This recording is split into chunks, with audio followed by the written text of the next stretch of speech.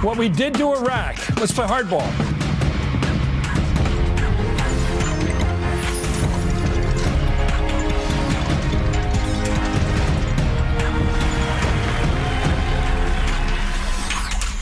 Good evening. I'm Chris Matthews in Washington. Let me start tonight with this. It appears from our reports that Iraq is on the edge of an all-out civil war, with personnel in the American embassy packing their bags and leaving Baghdad for safer areas. We are seeing horrible pictures of massacres, what the United Nations is calling a systematic series of cold-blooded executions.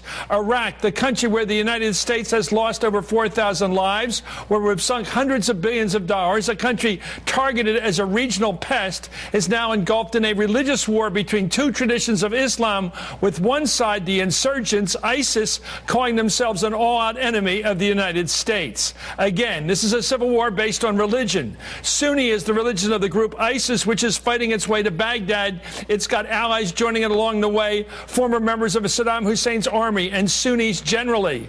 The government in Baghdad, led by Nouri al-Maliki, is run by and for Shia. It is being backed by the other Shia governments in the region, Iran and Syria.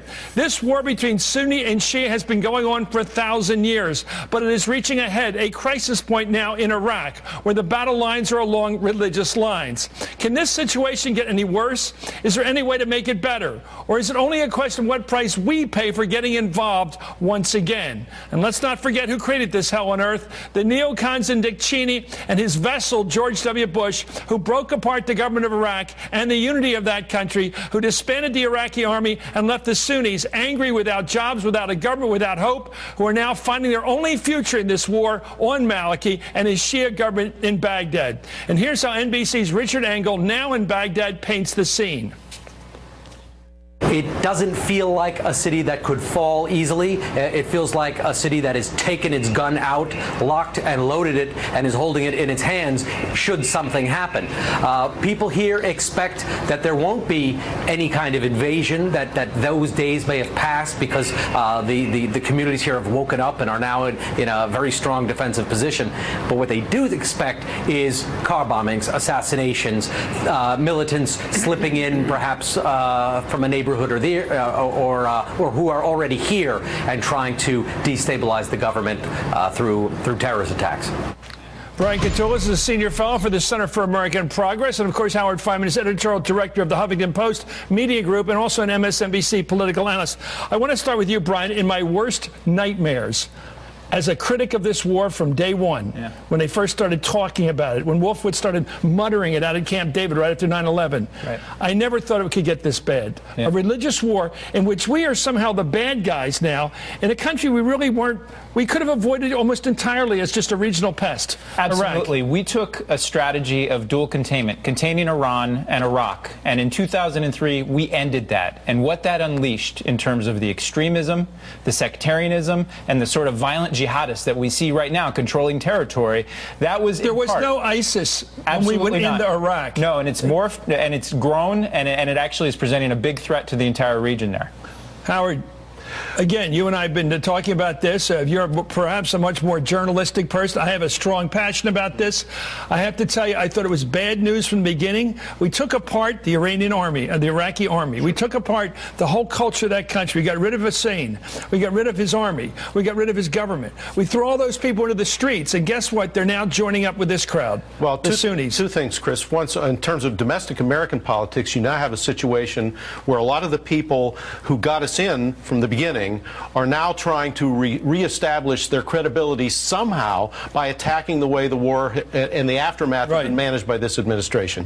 Meanwhile, what I sense from talking to administration officials... We're going to do a whole segment on that next, by the way. Okay, I'll just say briefly... The neocons coming back here. Yes, but what the administration officials are ironically trying to do is find a way to get Iran to help us to cooperate without making it too visible, so that the moderate Sunnis who are left aren't turned off. And that's a very difficult needle to thread. I don't know how they're going to do it. Okay, here's how it started. 2001, we had adversary governments in Iran and Iraq. We had a Sunni-led government in Iraq.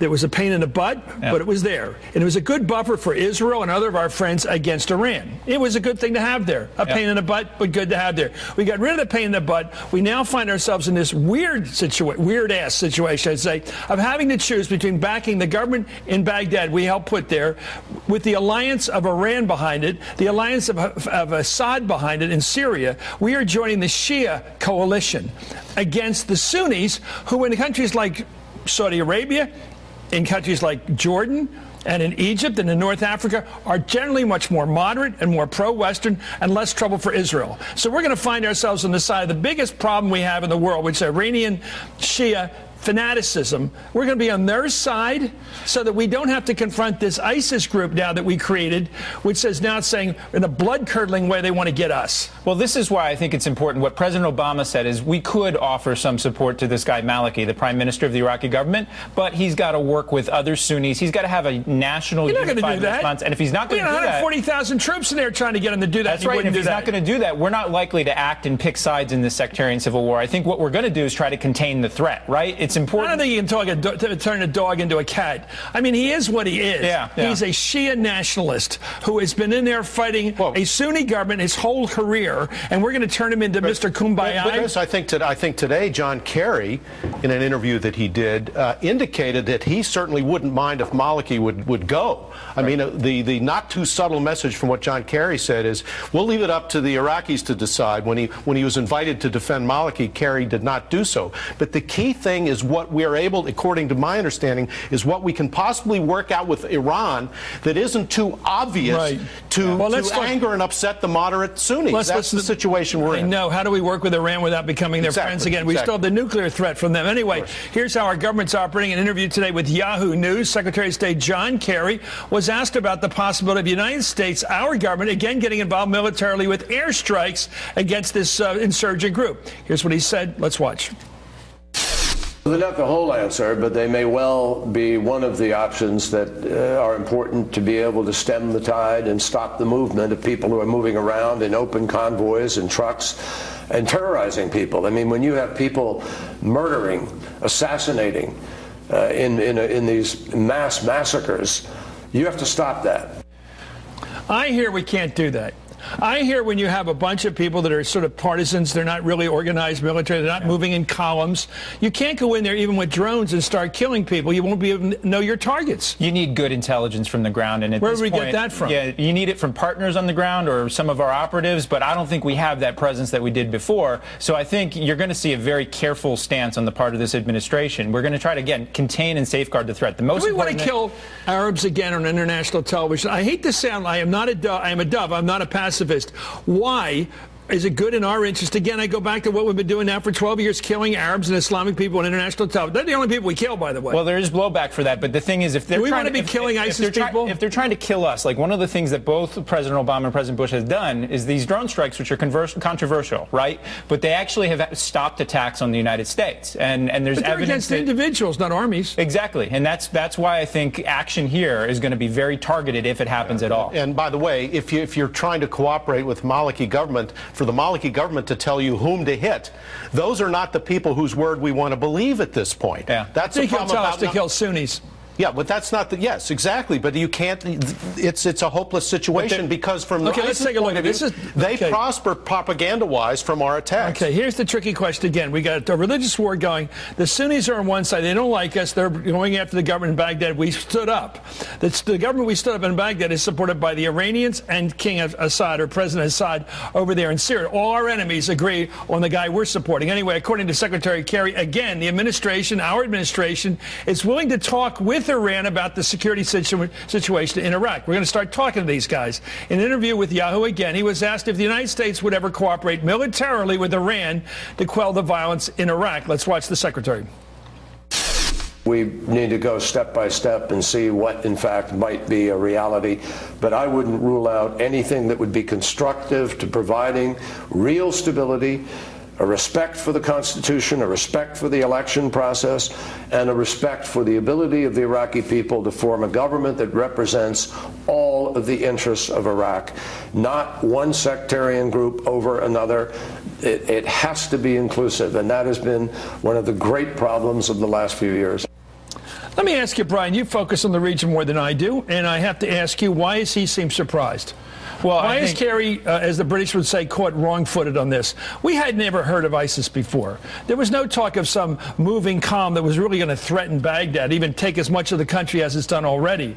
This has been dramatic and totally surprising to people in Washington. I haven't heard that even the neocons or the usual suspects like John McCain or Lindsey Nelson. We didn't hear the alarm bells. They weren't yelling about this until now. We're on the verge of what it looks to be a civil war. Well, I think part of it is we stuck our head in the sand after we got bin Laden, and this threat has migrated. It's morphed in different ways. And I think people here have been talking about it, people who follow the region, people who travel there quite a lot. But quite a lot, America has been disengaged to all of these dynamics. Why did we let Maliki turn his government into a sectarian government, which was going to fuel this fire? That was a mistake, I think. Why did we do it? Well, I think in part because we wanted to get out of Iraq, and we all wanted our troops out of there, and the quickest, simple solution was there. And I think it was a mistake by both the Bush administration and the Obama administration not to use leverage in terms of our money and our resources. We're still spending lots of money there. We've got more than 10,000 Could we have stayed another 10,000 guys in there? No. I don't think that's the real issue here. Look, could we have? Because that's what the people on the right are saying. We should have kept 10,000 or so in there. Look, George Bush couldn't negotiate this agreement with Maliki. He insisted on a date certain for U.S. troops to leave. President Obama wanted to actually renegotiate that, and the terms were not acceptable to us and to our military commanders. I wonder whether Maliki isn't happy right now. He's got Iran helping him out. He's got Syria helping him out. He's got us worried. He's got all the cards on his table. All the Shia are united behind him now, and he's involved in maybe saving 2/3 of the country. Well, but it'll all be his. Well, it's probably a lot of the oil. It's probably a little too late for John Kerry's studied silence about the future of Maliki, because you're right. The only way Maliki survives now is as a sectarian Shia By the leader. way, that Secretary of State, who I like a lot, was awaiting orders. Yes. For the president. I agree. He wasn't calling the shots. I agree. Anyway, thank you, Brian Katulis. Thank you for joining us with your expertise. Howard, as always. Coming up, the same people who were whooping up Iraq war fever in 2003 are back at it again. The usual suspects. Once again, they're talking up U.S. military engagement in Iraq. They were wrong then, dead wrong, and they're wrong again, I think. So why does anyone even listen to the neocon chorus? Plus, how bad have things become for the Republican Party that people are openly, Joe Scarborough for one, for drafting Mitt Romney? Yes, it's that bad. Who are you going to call? Chris Christie, Jeb, or Mitt? And those bumps in the Hillary book roll out. People want they want the impression of candor from her. They also want politically correct answers, though. But isn't this what politics is? Getting them both right. Finally, let me finish tonight with the breakup of Iraq. Isn't this what we did to the place? And this is Hardball, the place for politics. Looks like the Garcias got a new car. What'd they get? I don't know. Sure doesn't look like a Buick. Buick. I'm outside. Where are you? I'm right here. I'm in the Buick. I don't see a Buick. Take a fresh look at Buick. It just might surprise you. Ooh, that's not a Buick. That's what I told him. Wow. This is nice. Oh, my. Enjoy the dealer experience ranked highest by J.D. Power. And get 0% financing for 60 months on the entire Buick lineup. When folks think about what they get from Alaska, they think salmon and energy. But the energy BP produces up here creates something else as well. Jobs all over America. Engineering and innovation jobs, advanced safety systems and technology, shipping and manufacturing. Across the United States, BP supports more than 250,000 jobs. When we set up operation in one part of the country, people in other parts go to work. That's not a coincidence. It's one more part of our commitment to America. Another historic low for Congress. A new Gallup poll finds that only 16% of Americans approve the job that Congress is doing. That's the lowest number for a midterm election year since Gallup began asking the question 40 years ago. And it's in line with another Gallup poll from last month showing just 1 in 5 Americans say that most members of Congress should be reelected, the lowest number ever. And we'll be right back. That should just about do it. Excuse me? What are you doing? Well, we're fine-tuning these small cells that improve coverage, capacity, and quality of the network. It means you'll be able to post from the break room. Great. Did it hurt when you fell from heaven? A little. I'm sorry, I have to go. Oh, okay. AT&T is building you a better network. the fun is back. We're barefooting. We're barefooting. Don't let cracks and splinters spoil your fun. Behr Deck Over gives new life to old wood and concrete. More than a stain, it extends the life of your deck, fills cracks and covers splinters. We're barefooting. Don't replace, resurface. Do the barefoot thing. With Behr Deck Over, exclusively at the Home Depot. Good, better, Behr. When you've got the 2014 North American Truck of the Year, offering the most innovative cargo bed in its class, you can do a lot. You just don't have to hear a lot. Introducing the all-new Chevy Silverado from the family of the most dependable, longest-lasting pickups on the road. Current non-GM owners and lessees use special pricing to get a total value of $9,100 on this Silverado 1500 All-Star Edition. See your Houston area Chevy dealers. Hey, I'm not cooling the whole neighborhood. Now that's one way to cut your electricity bill. But what you really need is a free Reliant Home Energy Checkup. We'll point out money-saving ways to make your home more energy efficient, faster than you can say, "What are you, born in a barn?" Reliant Home Energy Checkup. Welcome to Reliant. How can we help you?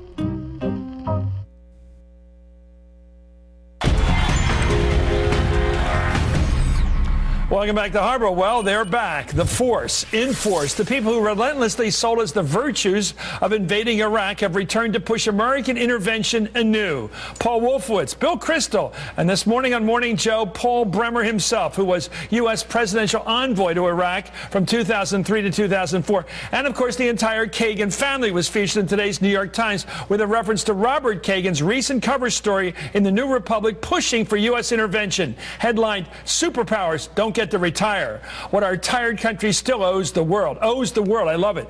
But it's wise to remember what some of these neocons told us before the Iraq invasion, like Paul Wolfowitz, on how the war would practically pay for itself. The oil revenues of that country could bring between $50 and $100 billion over the course of the next 2 or 3 years. We're dealing with a country that can really finance its own reconstruction, and relatively soon. So why did we have to do it for $1 trillion? Or Bill Kristol's testimony before the Senate Foreign Relations Committee back in February 2002, when he said, quote, "American and alliance forces will be welcome in Baghdad as liberators." And who could forget this line from Kate Edelman?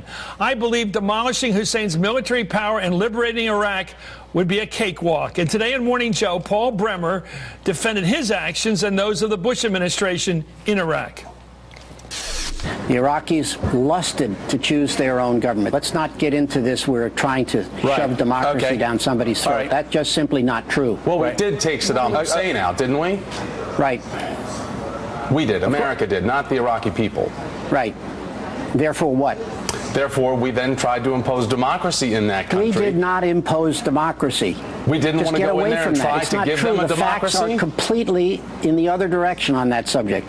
Anyway, it's not the point right now. We are where we are. We are where we are, thanks to you. Anyway, joining right now is Mother Jones Magazine's David Corn, the Washington Post's Eugene Robinson, both are MSNBC political analysts. Gene, okay. This is the guy. This guy. He dressed well. I like him with the boots and the nice suit. Yes. But he's the guy that disbanded the Iraqi army, the Iraqi government. He debathicized so that nothing was left for half or a third of the country except to join any country, any group that would overthrow the government. Exactly. He created the vacuum. Right. And he is responsible, I think, if you're going to put it, one guy who's responsible for a lot of the mess that happened in Iraq, you'd have to point right at Paul Bremer. It was a terrible decision. I know, and I think David Coyne. I think you're being too hard on him, because what Mike Isikoff and I in the book we did, it was very clear to us that this hubris, before they went in, they had no idea what to do afterward. Bush, Cheney, they had meetings at the White House. They never asked the question, what comes next? Bremer was sent out there and said, basically, figure it out yourself. So yes, he made a lot of bad decisions. Let me take the name of your book. We go in there as the Americans. We overthrow the government. We march in. If you don't do what we tell you, shoot the guy. You take over the government by force. That's how we did it.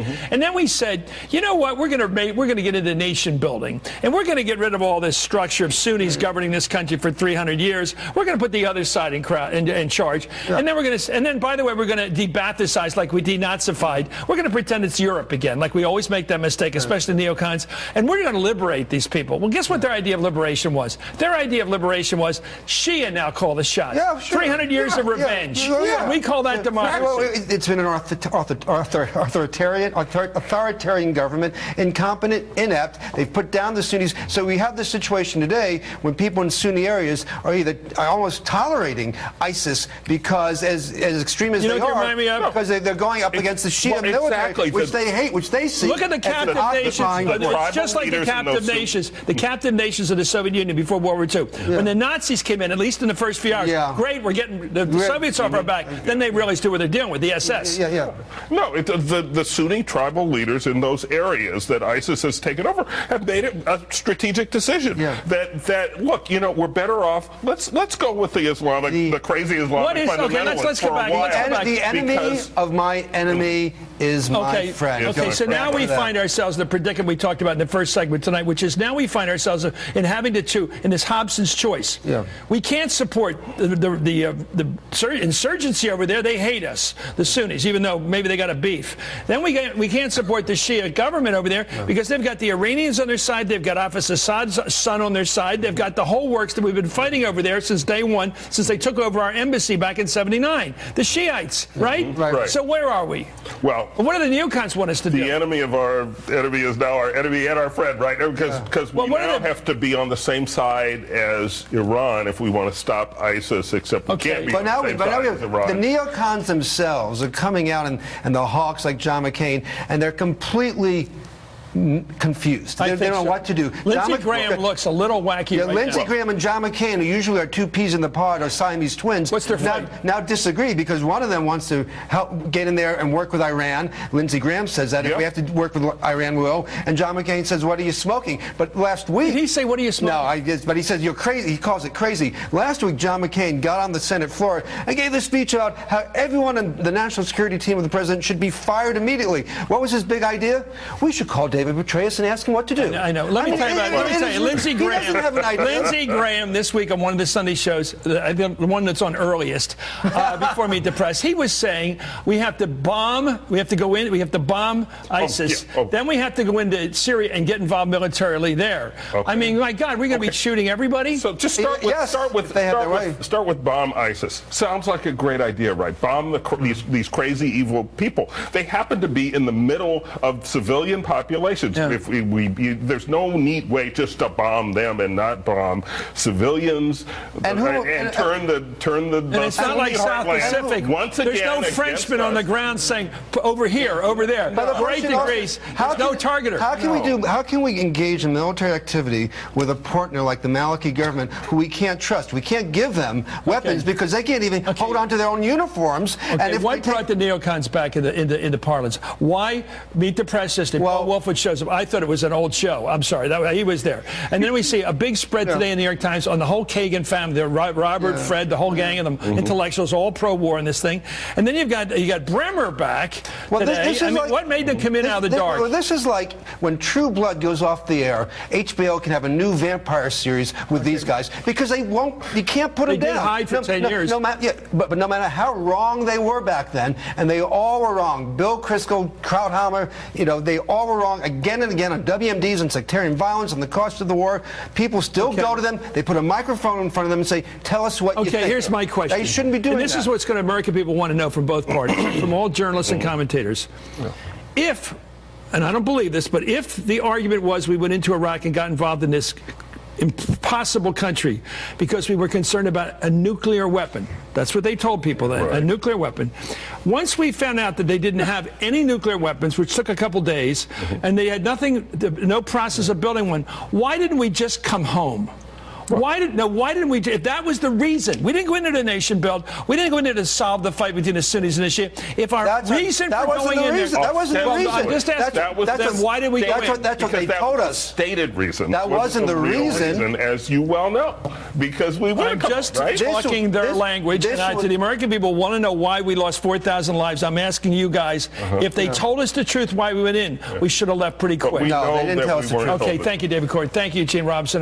We're up against this conundrum. We're going to be facing this for years. Up next, the former congressman who called himself Carlos Danger is back in the sideshow. Maybe it's time he took a break from Twitter. Talk about from the sublime to the ridiculous. This is Hardball, the place for politics.